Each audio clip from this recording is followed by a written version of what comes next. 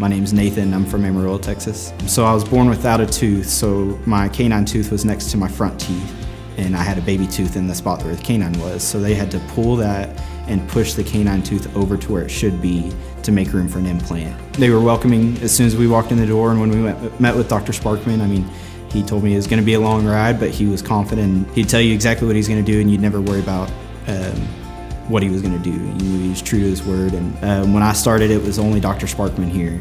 And I've got to see Dr. Lyons come on board and then Dr. Clifton come on board. And they were all super nice. They'd ask how you were doing, talk to you, make conversation. They're all just super, super friendly. So I got my braces off almost a year ago from today. I never thought that I would get there because it was a long process, but once I got those braces off and got to see my smile complete, I mean, it's such a transformation, and I'm super happy with it. I would absolutely recommend Sparkman Orthodontics. I mean, I wouldn't worry about going anywhere else. I mean, they're so good to work with, so easy, friendly. I mean, I never had to worry about anything.